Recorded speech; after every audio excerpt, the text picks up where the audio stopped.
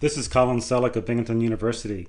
This video lecture is for the course ME273 Statics, and we use the book Statics by R.C. Hibbeler. Today I'll be covering Chapter 6.6, Frames and Machines. So after today, you will be able to draw a free body diagram of a frame or a machine and its members.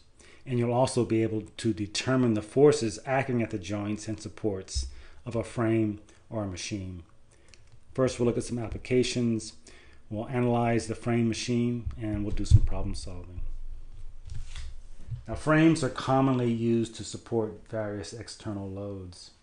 Today, we're going to investigate how a frame is different from a truss. And to be able to design a frame, obviously, you need to be able to determine the forces in the joints and supports. Now, machines, as you see here, are used in a variety of applications. And today we're going to discover how machines differ from trusses and frames.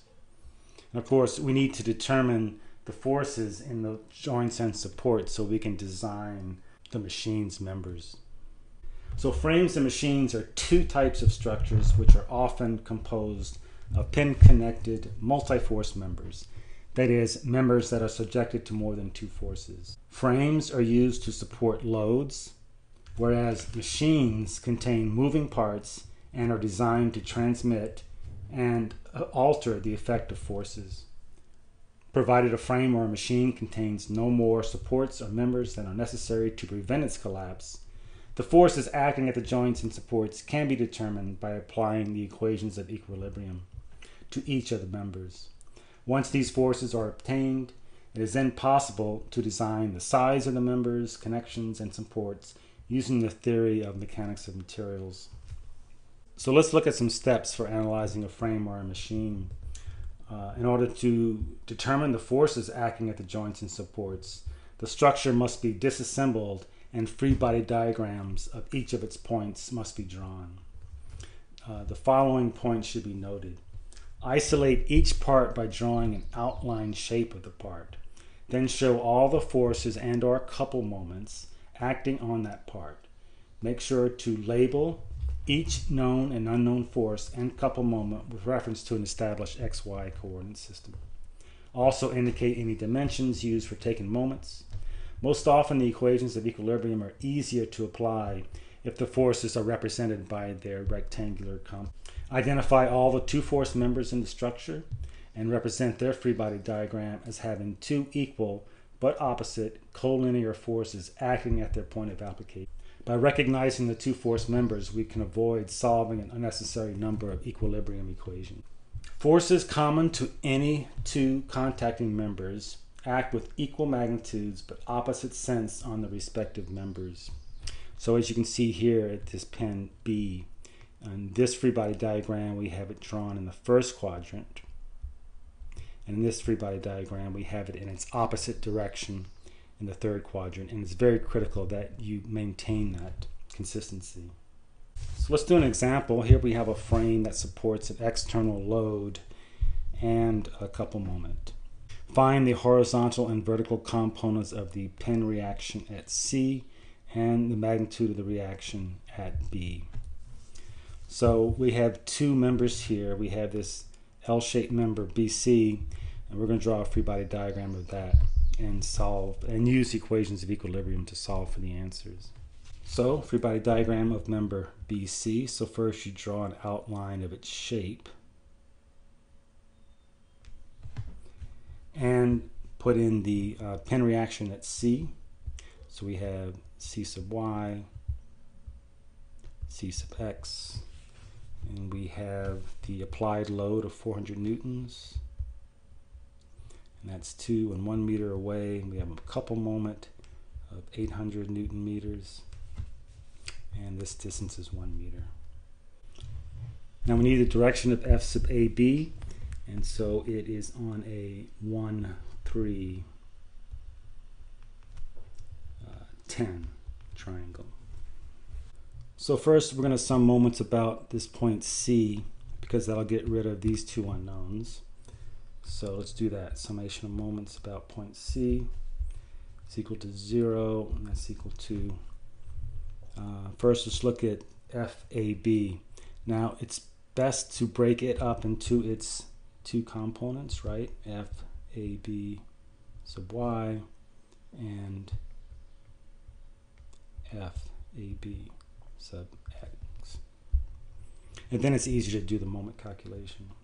So first let's look at F sub ABX.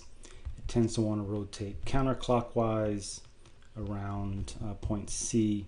So its x component is F sub AB times 3 over square root of 10. And it's 1 meter away. It's clockwise, so it's negative. The moment due to F sub ABY also tends to want to rotate clockwise around C, so it's also negative, so minus F sub AB. Now this time it's 1 over square root of 13. And it is 2 plus 1, 3 meters away. We have the applied couple moment, so it's counterclockwise, so it's positive, so plus 800. And finally, we have the moment due to the 400 Newton force. Wants to rotate counterclockwise around C, so it's positive, plus 400 times 2. And from this, you get F sub AB is equal to 843 newtons. Now here's our free body diagram again. We just solved for F sub AB and came out to be 843 newtons. So now let's apply our summation of forces equilibrium equation. So first I'll do the x direction, summation of forces in the x equal to 0. It's equal to, now we have C sub x, and he has that pointing to the left. I'm going to change that because I always like to assume things in the positive direction just for clarity. So I'm going to say Cx is that way. So that means that Cx is positive, and then we have the component of this force in the x direction, and that's negative, so minus 843 times 3 over square root of 10. So C sub x comes out to be 800 newtons. Summation of forces in the y direction, set that equal to 0. And also I'm going to do the same thing with C sub y. I'm going to assume it is positive up. So it would be plus C sub y plus the component of this force in the y direction, which is positive. So plus 843 times 1 over square root of 10. And lastly, we have the 400 Newton applied load. And now we can solve for C sub y. It comes out to be 133 newtons. Okay, let's do another one. Now we have a machine. It's a wall crane. It supports this external load of 700 pounds. Find the force in the cable at the winch motor W and the horizontal and vertical components of pin reactions at A, B, C, and D. So we're going to draw free body diagrams of the frame's members and its pulleys, and then apply the equations of equilibrium to solve for the unknowns. So first I'm going to draw a free body diagram of this pulley E. So E, we have the applied load of 700 pounds, and we have the tension in the cable. Now these are small massless pulleys, so the tension on either side of them is going to be the same.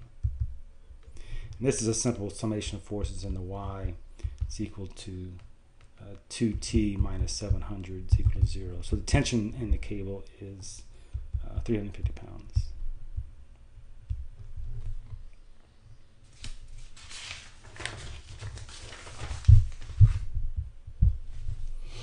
Now I'm going to draw a free body diagram of the pulley C. So we just solved for the tension. It's 350 pounds. 350 pounds. And we've got the pin reaction C sub x and C sub y. So summing forces in the x direction, it's clear that C sub x is equal to 350 pounds, and C sub y is equal to 350 pounds. Now let's do the pulley at B. So free body diagram of that pulley, that's just the pulley. So 350 pounds tension in the cable. That's 350 here, and this angle is 60 degrees. And we have the pin reactions B sub y and B sub x. So summing forces in the x direction set it equal to 0. So we have B sub x minus the component of this 350-pound force in the x direction. So it's minus 350 times cosine of 60. And lastly, we have the 350-pound force there, so it's plus 350. And from this, you get B sub x is equal to 175. It's actually negative pounds. So B sub x points to the left. And summing forces in the y, set that equal to 0. We have B sub y minus the component of this force in the y direction. It's negative, so it's minus 350 times sine of 60. And so B sub y comes out to be 303.1, just 303.1 pounds. So now I'm going to draw a free member of the member ABC. So we have the pin reactions at A, we have the force in member TBD, and that's shown here. It's at 45 degrees. We solved earlier for B sub x, got 175 pounds. We solved earlier for CX and CY and got 350 and 700. And this is B sub y. So first I'm going to sum moments about A, and that'll get rid of those two unknowns AX, AY, and they can solve directly for T sub BD. So summation of moments about A is equal to 0. So we have the component of TBD in the y direction, which is TBD times sine of 45, and it is 4 feet away, so that's times 4. And it tends to want to rotate counterclockwise, so it's positive. Now we have this 303 force here. It wants to rotate counterclockwise. It's negative, rotate clockwise rather, so it's negative, minus 303.1, also times 4. And lastly, the 700-pound force there also wants to rotate clockwise, so it's minus 700 times 8. And from this, you get T sub BD is equal to 2409 pounds. Now we can sum forces in the x direction, set that equal to 0. So we have A sub x positive. We have the TBD component in the x direction. It's negative. TBD is 2409. So that's times the cosine of 45. We had the 175 pound, that is plus 175, and minus 350. So from this you get A sub x is equal to 1880 pounds. And lastly, sum forces in the y, set that equal to 0. So we have A sub y plus the component of this force in the y direction. It's positive, so it's plus 2409 times sine of 45. And we have this force here, it's negative, minus 303, and this force here, minus 700. And solve for A sub y, comes out to be minus 700 pounds. So A sub y is pointed down. So the last thing to do is look at pin D. So let's draw a free body diagram of that. It's pin D. So we have D sub y, D sub x, xy. We have the force in member DB, which we just solved for to be 2409, and that's at 45 degrees. So some forces in the x direction, set that equal to 0. So we have D sub x positive plus 2409 times cosine of 45. So D sub x is minus 1700 pounds. And some forces in the y, set that equal to 0. So that is positive D sub y minus 2409 times the sine of 45. So dy comes out to be plus 1700 pounds. This concludes the lecture on Chapter 6.6, Frames and Machines. The next video is moving into Chapter 7, 7.1 Internal Loadings in Structural Members. See you in cyberspace.